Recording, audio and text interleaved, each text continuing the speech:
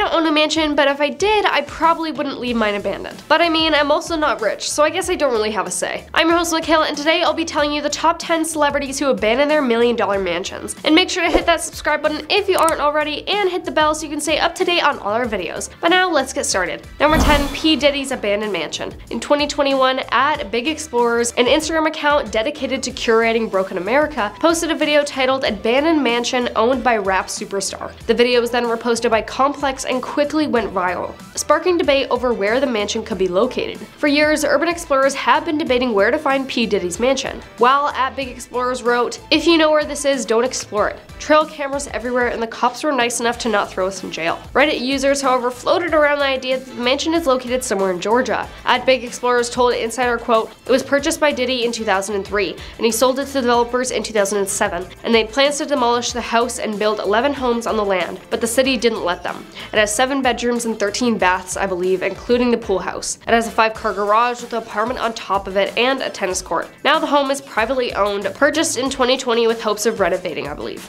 Number 9, Mike Tyson's mansion in Southington. The house was built by Ted Vannelli, a politician from Trumbull County. Mike Tyson bought it for $300,000 in 1989. However, years later, the boxer had some personal and legal issues that affected his career and lifestyle. Although he tried to return to the top of his career, problems regarding his inappropriate behavior kept coming to light. His house was full of luxuries, from a basketball court to a large pool. He also owned 3 Bengal tigers. In 2003, however, Tyson was not in a good position financially, so the mansion was sold to businessman Paul Manya, but he never lived in the house. Ironically, the new owner also faced legal problems, and the estate became open to purchase again. In 2010, it was acquired by businessman Ron Hemmelgarn, who did some restorations to the mansion. However, he didn't move in there either. After many months in abandonment, the property passed into the hands of the religious organization Living Word Sanctuary. Then they worked in the house for 4 years, only on weekends to remodel it. Number 8, Pablo Escobar's Naples estate. This Naples estate was built by Pablo Escobar and his cousin after purchasing various estates, which together made a total of 3,000 hectares. Immediately after closing the deal, the Escobars began beautifying the place by building rooms,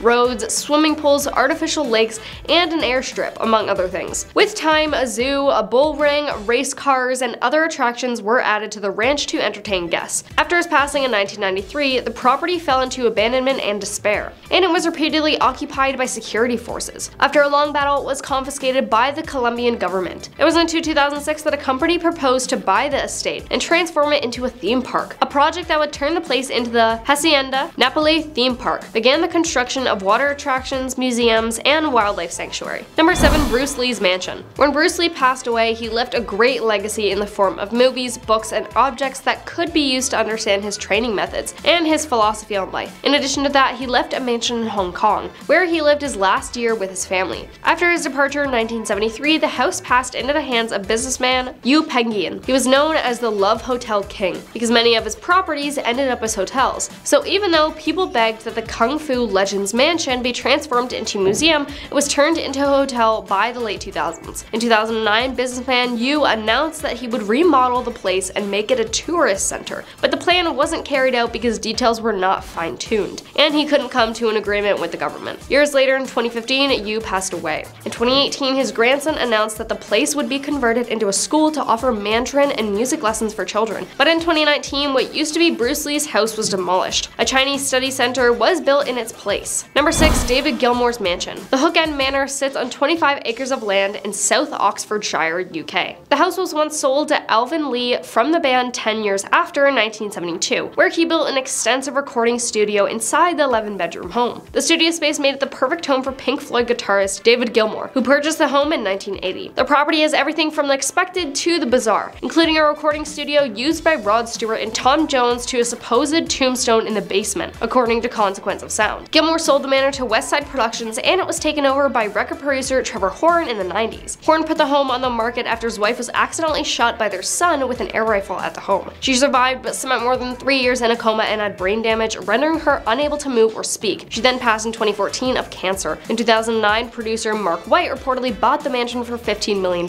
but the home was never renovated or even lived in, as documented by numerous people photographing the empty bedrooms. Number 5, Aleister Crowley's Boleskine House. The Scottish property has survived the passage of time and even flames. It belonged to Aleister Crowley and Led Zeppelin guitarist Jimmy Page. Long before the writer moved into the mansion, the area already had a history of strange incidents evidences that went way back into the 13th century. The place used to shelter a church and a cemetery. The legend maintains that the church caught on fire and left no survivors. The Boleskine mansion was built in its place in the 1760s by Colonel Archibald Fraser, and was expanded by the Fraser family around 1830. The house has 4 bedrooms all on the same floor, a kitchen, and a bedroom for the servants. In addition, it had a library, a hall, and some believe that it had a tunnel that connected the mansion to the cemetery. Crowley bought the house in 1899, thinking it was perfect for performing special rituals. Some believe this is why mysterious occurrences used to happen there. Eventually, he left the property in 1913. Despite all the stories surrounding the estate, Jimmy Page bought it in 1970 as a collector of things related to Crowley. After restoring it, he left his friend Malcolm Dent, who also experienced strange events inside the mansion,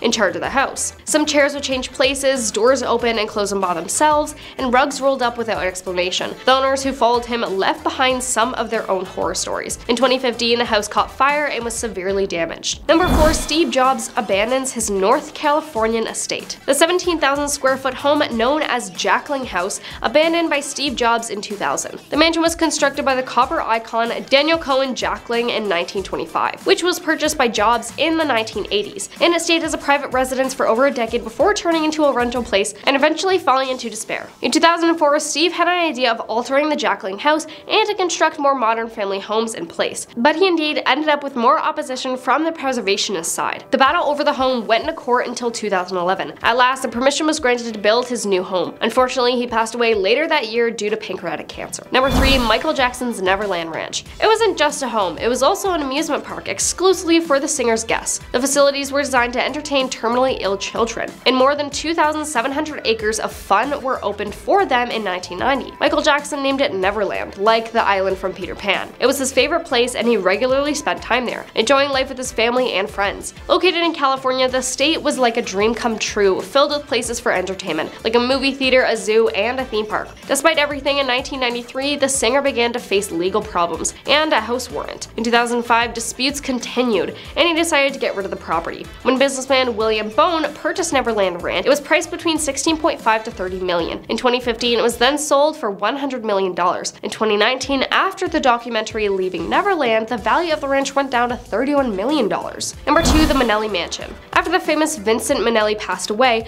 word got out that his last wish was for the property located in Beverly Hills to pass into the hands of his daughter, Liza. However, only under one condition: that Minnelli's last wife, Lee Anderson, the girl's stepmother, could stay in the house until her passing or until she decided to move. Then she would have to move her stepmother into a retirement home. In the beginning, there was no problem, and Lee spent over 10 years in that house. However, in 2002, Minnelli tried to sell the mansion, and that's when the problems arose. After Liza attempted to sell the property, she and Lee got stuck in legal conflicts over the house. Although Minnelli had offered to transfer her stepmother to a condo, Lee preferred to take action and proceeded legally. She accused her stepdaughter of cutting off her utilities and firing some of her service staff, which made her have to endure stressful, worrisome, and humiliating moments. For whatever reason, the accusation was dropped a month later. Lee continued to live on the property until she passed in 2009, although it was officially sold in 2004 and Liza paid the new owner's rent. After Lee passed away, the house was supposed to be remodeled, but that day never came. Number 1, Rihanna's abandoned mansion. This home was sold by the star in 2016 due to issues with security. Though thought to be worth around $11.5 million, the home features 7 bedrooms, 9 bathrooms, and a rooftop sun deck. The property also benefits from a pool with water jets, walk-in closets, full home bar, movie theater, and fireplaces in almost every room. There is a large gated driveway, however, as I mentioned before, security at the home was somewhat lacking, and thus led to the star leaving rather quickly. Now I'm sure you're dying to know what the details of what happened with the security is, so I'll give you the specifics. A man attempted to break into Rihanna's Pacific Palisades home,